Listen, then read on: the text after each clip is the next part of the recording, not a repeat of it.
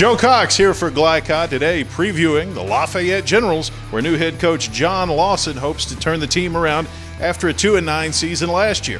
Coach Lawson has a quarterback battle, but some strong defenders in 2022.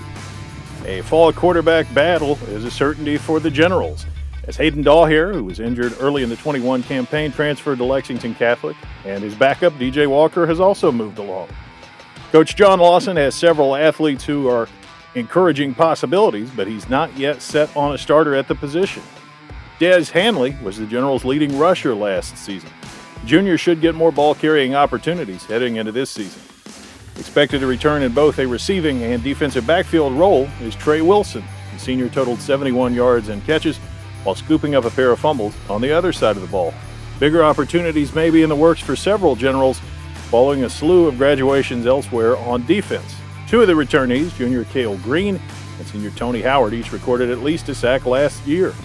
After 2 decades as an assistant at Lafayette, John Lawson moves up to become their new head coach. A former UK nose guard, the Missouri-born Lawson has the task of rebuilding the Generals football program to heights not seen since 2016.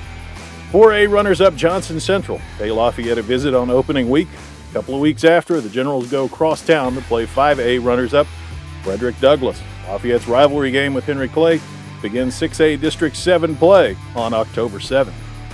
And that's the outlook for the Lafayette Generals. Stay tuned here on GLICOD, where tomorrow we will have a preview of the East Jessamine Jaguars with Greg Horn. Thanks for watching. Counting you down to kickoff here on GLICOD.